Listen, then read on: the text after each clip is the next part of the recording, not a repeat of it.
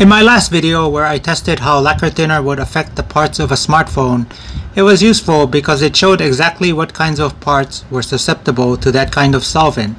At that point, I felt like I could use it to attempt taking off a glued-on screen, but then I came up with a new idea. To see this new idea in action, stay tuned.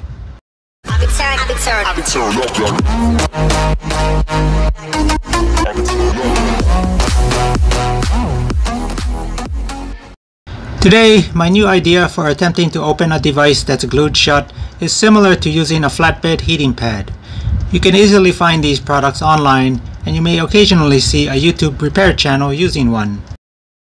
You're probably thinking, how can this be a new idea? Well, that's because I'm going to use this, a frying pan. The idea is simple, the concept is the same. Let's get started. For our DIY heating pad, these are all the items I'm using. Basically, a big enough frying pan to fit the entire device, meaning the device has to sit flat at the bottom of the pan, a folded paper towel, a thermometer, and a pot holder for grabbing hot items out of the frying pan. I've already taken temperatures for my specific stovetop, and keep in mind that yours is probably different, so you should measure it yourself to see how hot it gets. For myself, I found that setting the dial on the L in the low setting gives me about 150 degrees Fahrenheit on top of the paper towel. Based on what I've read, 150 degrees seems like it'll work well for softening the glue enough to pry open the device. In this time lapse, it took 30 minutes to reach 150 degrees. And this is the only drawback I can think of when using a stovetop.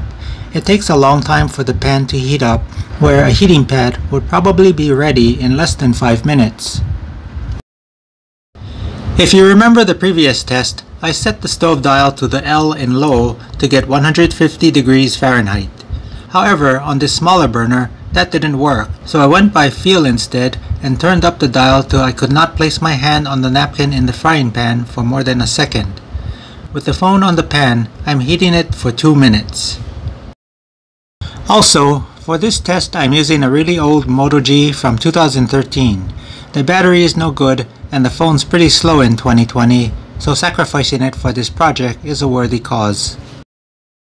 One thing I found is that you do need something very sharp like a razor blade if the screen is recessed into the frame. I'd recommend only using the razor to pry the glass up high enough so you can get a thin metal pry tool to separate the glass from the frame. Don't ever use the razor to do the separating. After heating the screen again for 2 minutes, my second go at prying around the screen was able to separate the screen from the frame.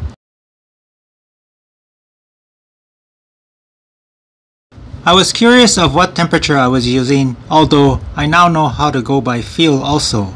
The temperature you see in this clip is just the start of the measuring. It eventually peaked at about 230 degrees Fahrenheit.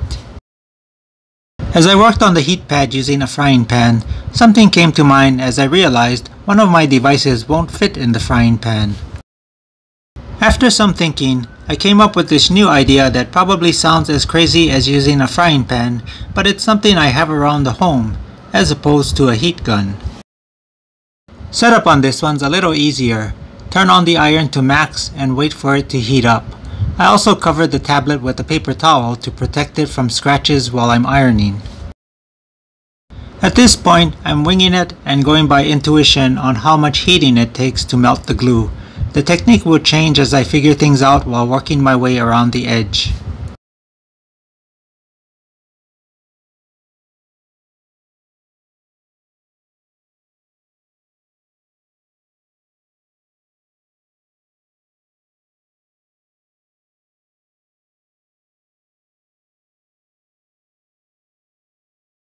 I eventually got the glass off, as you'll soon see.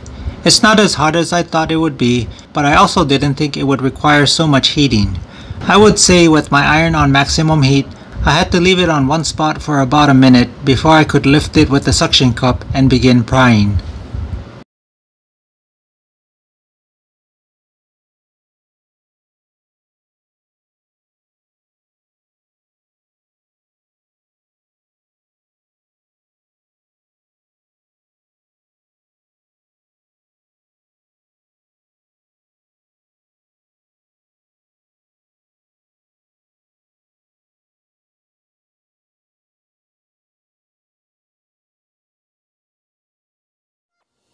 Another tool I'm sure will be helpful now that I've done this once is one of those scissor suction cups.